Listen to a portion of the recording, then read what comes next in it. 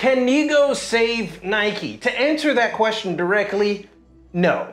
But it does give us something to talk about, preview, and analyze before the most unexpected release of 2024. I'm Reggie Casual, let's get it.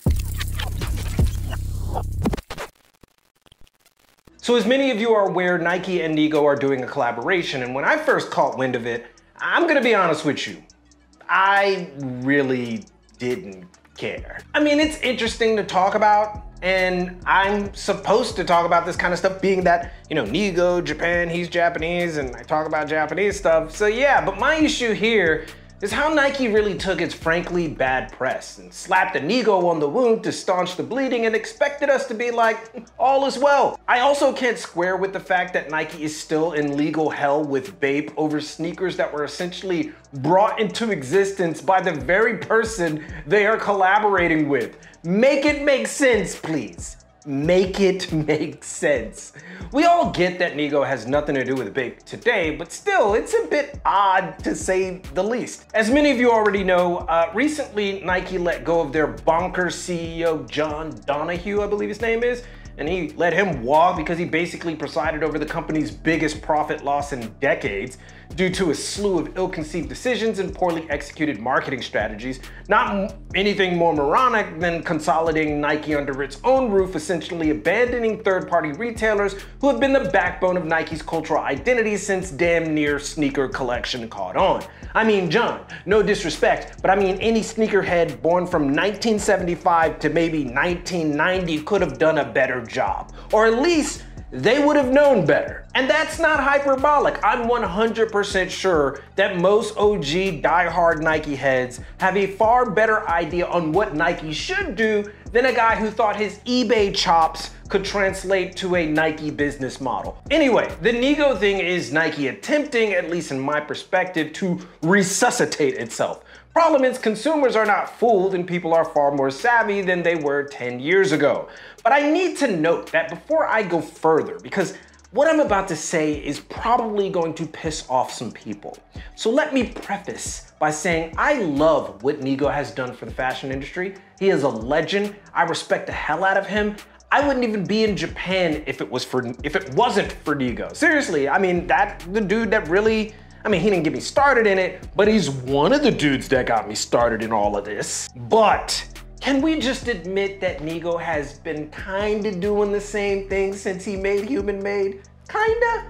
I mean, I'm not trying to be harsh, but everything is human made plus whatever brand he's doing a collaboration with or whatever brand he becomes creative director. It's all human made. All of it. And I'd be the first to admit, I love consistency. Hell, that's what Japanese fashion is all about. And I understand design language, but even Kenzo is like luxury human made, and it's never been that. And this Nike NIGO collab is exactly in the same trajectory as that. So it's predictable. That is to say, if you like human made, the collaboration is probably up your alley, but you could have already had it and not with NIGO's name plastered across your chest. Human made is there.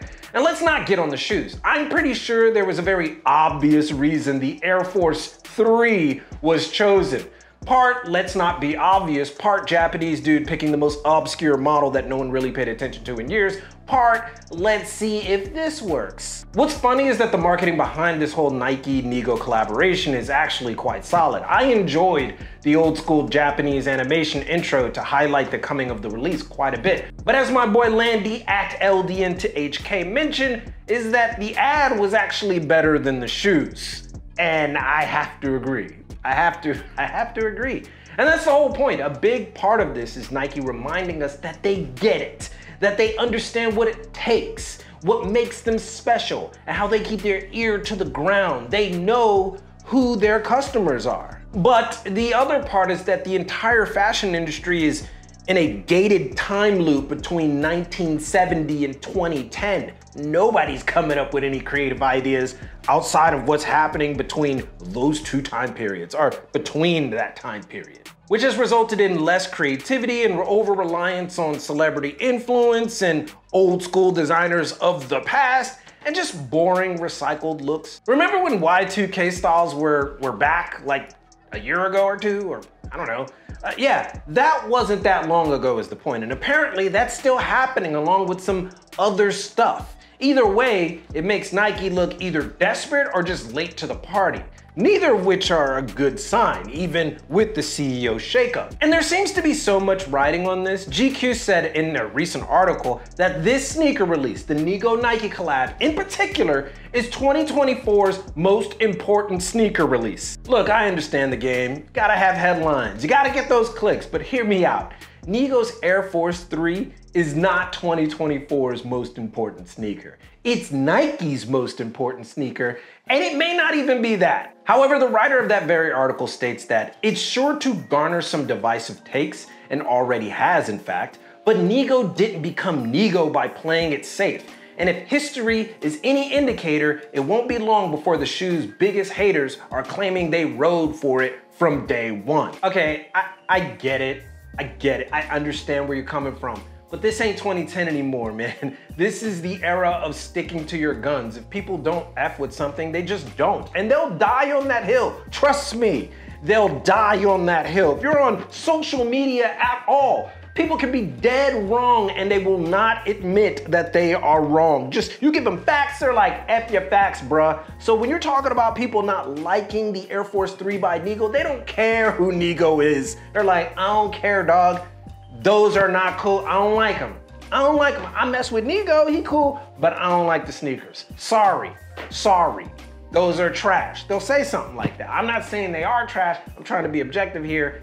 I don't particularly like them. I know there's somebody out there that might like them, but for me, it's gonna be a no for me, dog. But seriously, just take a look at the market. Nike literally lost cash because people aren't as monolithic as they used to be even 3 years ago. Sure, trends are still rampant, but they're so diverse that you have to pick and choose your favorites. Some are more popular than others, but spaces are more pronounced now, and people can just say, nah, B, and they actually mean it.